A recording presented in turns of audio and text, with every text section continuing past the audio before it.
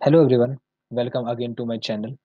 Okay, so in this video we'll again talk about the relationships stuff in the PowerApp portal, right?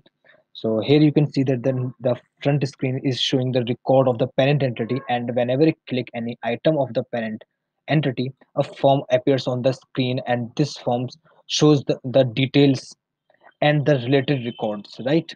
So it is loading somewhere, right? Okay, so it is also showing the related records. Okay, so what it is doing, it is simply and showing the subgrid, right?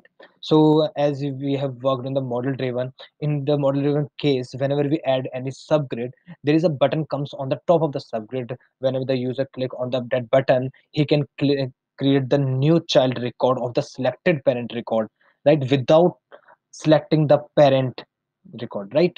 So how we can do this in the power portal, this is something we are going to discuss in this video. Okay, so here you can see that this form is showing the records, right? So how we can make this form to create the new record, new child record, without selecting the parent record. Okay, so in that case what we need to do, here you can see that parent 3. In that parent 3 record, I just apologize for this little um, wait, it is taking little time. Okay. I don't know why it is taking too much time. Here you can see these are the three records. Okay, so what we are doing, we need to insert some logic in that form which is coming on the screen, which makes user to create the new child record without selecting the parent record, right? So for that you need to again know the name of that form, right? So in my case, the form name, you need to just go to the Power App portal management application. Like whenever you create any portal, our portal management app, model driven app automatically created, right? So you need to go to that portal management model driven app, and inside that go to the entity forms again and search for your form. In that case, in my case, this is parent detail edit mode form, right?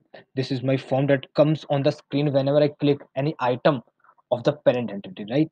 So I simply click on that. Here I can see there is a additional settings, right?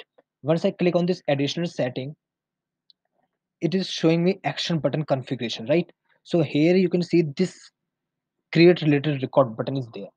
If I click on this, I need to simply enter the entity name, which entity record I want to create, right? So obviously there should be some relationship, should be there, which combines this parent record, this form, to the entity form whose records we are going to create, right? So in my case the name of that entity is world, and the relationship is there, like we are having 1 to n relationship.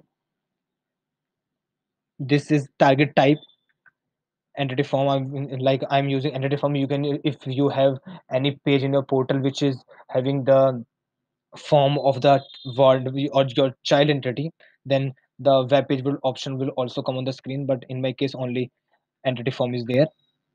And you need to add a form which is in the insert mode. You have added one form to the power Up portal which are in the insert mode. Okay, so I have added one form and the button. So I'll use add new child, right? And after that I'll simply save and close, and I'll again go to my Power App portal and refresh this.